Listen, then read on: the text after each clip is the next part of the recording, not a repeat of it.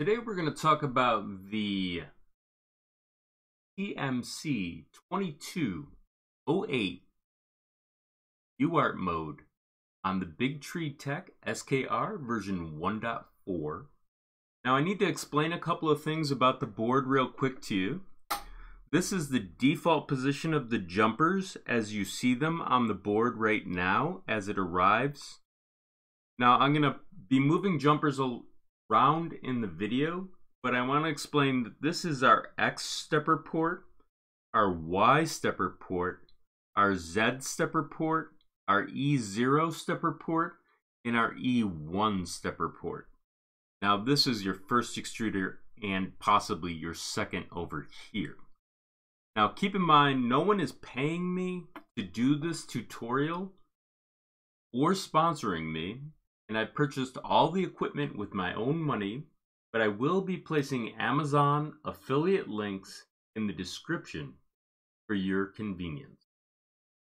So according to the SKR version 1.4 guide or datasheet, they explain in their manual how to set up the jumpers. So as you can see down here, they show a picture of the jumpers as they should be. So they're showing one jumper for UART mode. So what we're going to do is we're going to align our jumpers the way that they show. So in order to get the jumpers in the right position, what we need to do is remove our jumpers here. So I'm popping them out with a dental pick.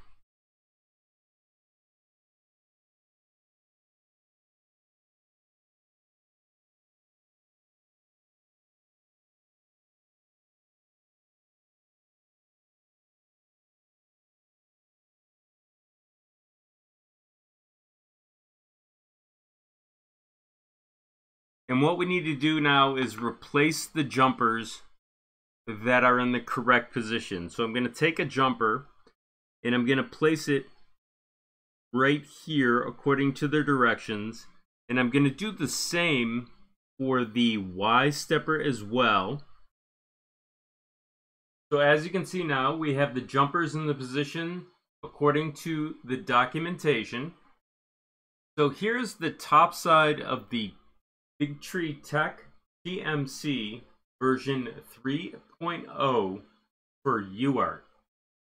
Now I need you to understand a couple of landmarks on the board. First of all, we have a trim pod, which is right here. That trim pod is used to adjust current, but because we're using UART mode, we shouldn't need to adjust it. Then over here, we have a pin called Enable. That is EN on the board. And on the other end of the board, we have a direction pin and a ground pin. These will help us align it, but BigTreeTech is giving us another clue on our board. And if you turn this on its side, you can see real close up that this side has red pins for the top. Now if we flip it over on the other side, we can see that it has black pins. So this is also another clue for connecting it to the board for the BigTreeTech SKR version 1.4. Here's the underside of the TMC2208 with UART. And a lot of people have said that they've had issues with their solder pads not being soldered. Now, if you look up where it says J2 at the top of the screen, you'll see 3 solder pads. Inside the first 2 on the left-hand side next to J2, there is, I believe, a 0 ohm resistor that's soldered there. Some cases, people have reported that it's fallen off, but this is an extreme close-up to show you, so I'm going to point to it with a dental pick right over in here. that is a 0 ohm resistor between those two pads. If that's missing, your UART may not operate correctly, so keep that in mind. Okay, in order to connect it now that we know where the enable pin is, and if you watched my previous tutorial, you know that this female port is enable, as well as this one, this one, this one, and this one. We know how to connect it. So we're going to pick up the board, and because they've color coded it with red on one side and black on the other, we know how to connect it. So we're just going to place it over our pins and then apply a little bit of pressure to put it in place. And we're going to do the same with the Y axis as well. We're going to place it over here, and then we're going to push down. Now keep in mind, I haven't talked about cooling yet, but what we need to do is we need to place a cooling fin on top of it like we have here in order to wick away the heat. But you may also need to have a cooling fan running on top as well. In fact, should be you should. So I'm going to put the cooling fan on here. I'm going to peel off the sticker and attach it to the top. Okay, now I have it attached to the top, so I'm going to place it back in. And there we go. So the next thing we need to do is we need to set this up for programming. So what I'm going to do is I'm going to attach the big side of the USB to the board, and then I'm going to attach the small side to the computer, and you may hear a beep when this occurs.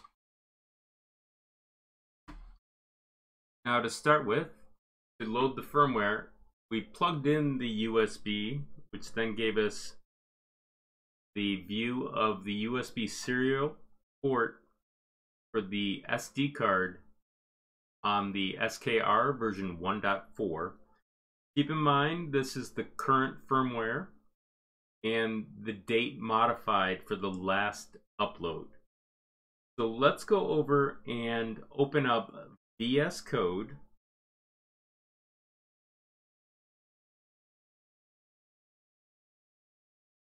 Now I've already downloaded and opened up version 2.0.x, which now has been modified so that we can use the SKR version 1.4.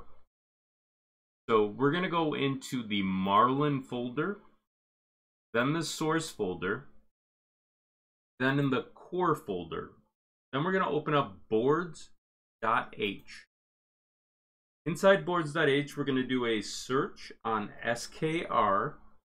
And as you can see, we have board underscore BigTree underscore SKR underscore V1 underscore 4. So we're going to copy that. Then we're going to close out of boards.h. We're going to minimize the core folder and the source folder and go to configuration.h. Inside configuration.h, we're going to do a search on motherboard. And we're going to highlight board underscore ramps underscore 14 underscore EFB. And then we're going to paste what we just copied.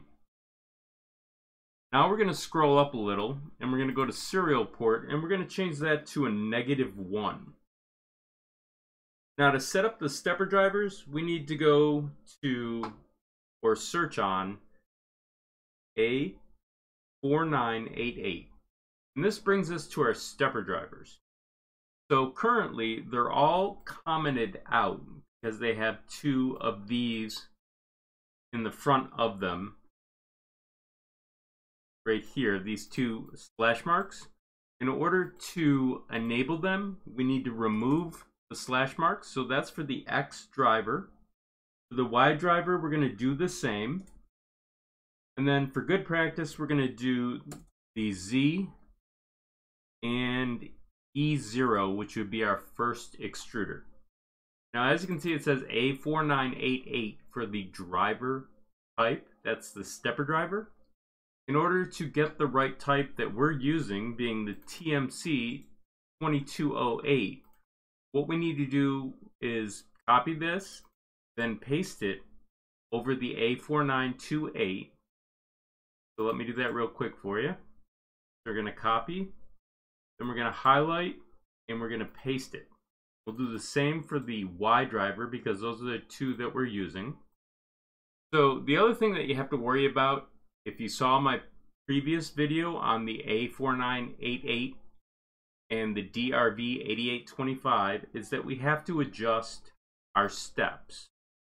Now, I'm going to let you figure this out on your own because I've already covered it once.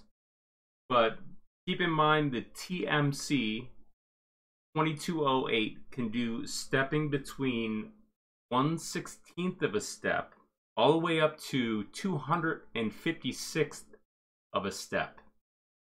Most people don't recommend using 256th of a step. Just keep that in mind when you're using your stepper because it may not function the way that you thought. But let's go over the configuration.h tab. Now I'm going to do a search on 800 to get us to where we need to look for something here.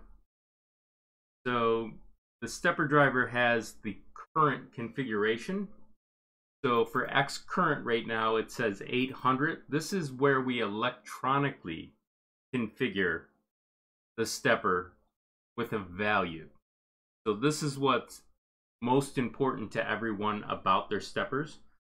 So over here on the right hand side, it does talk about how to set up the correct current value, being root mean square, which is RMS.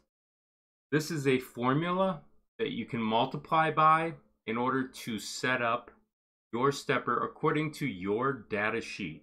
And your data sheet means the TMC2208 UART and the data sheet that comes with your particular stepper motor. So keep that in mind. And then down here below that, it has a couple of different values. I guess you can do X current home now for sensorless homing. Now the TMC2208 does not have sensorless homing, but stepper boards like the TMC2130 do. So keep that in mind. And then for micro steps, this is a way to increase the number of steps.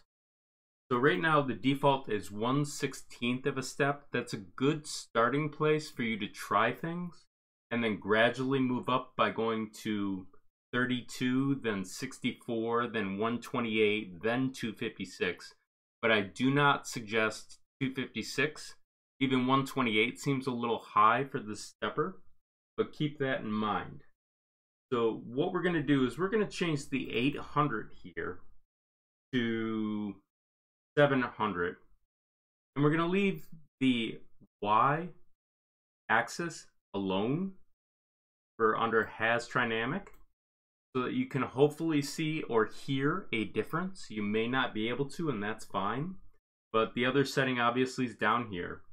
So the other things that we need to set up in order to check that we have the correct configuration is, first of all, monitor driver. So I'm going to do a search on monitor.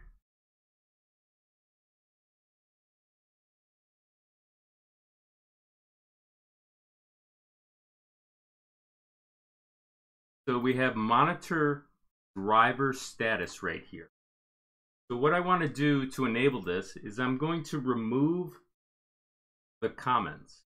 Now keep in mind, this gives you some functionality right above here that allows you to use debugging commands like the M122 will be a very important command in a moment, and you'll understand why. But the next thing that we need to enable is called TMC debugging. So we're going to type TMC debug for our search. And right down here we have define TMC _debug. So we're going to remove the comment for that as well to enable it. Now keep in mind there's other functionality that I'm not generally addressing in this. And the reason is I'm just trying to show you how to set it up and work with it. But there's a couple of other important things. For instance, up above here, there's a hybrid threshold mode. This is an intermix between spread cycle and what we're currently using. So you can see right here that you can increase your speed. I'm not going to currently talk about that. Currently it's commented out. This is something you might want to experiment on your own after reading up on it. But the general gist of this tutorial is just to get your steppers up and running. So I'm going to go over to the platformio.ini, and in our default environment, currently it says the Mega ATmega 2560. So that's not our chipset. Our chipset is the LPC in capital letters 1768. Now that'll allow us to compile and then upload to our board. So over here, they say for the checkbox, build, which also means compile. And then they have upload. Upload contains build within it, so it'll compile and then upload to your board. So we're going to check that. Now this may take a few moments to compile. Okay, as you can tell, the compilation has completed and the build has produced a firmware.bin that it's copied over to our USB drive or our micro SD card, sometimes called a TF drive. Now, what I'm going to do to load it is I'm going to remove the power for the USB and then reconnect it. So I'm going to remove the power now. And while that's loading, I'm going to show you real quick that our compile actually completed successfully over here. So I'm going to turn the power back on.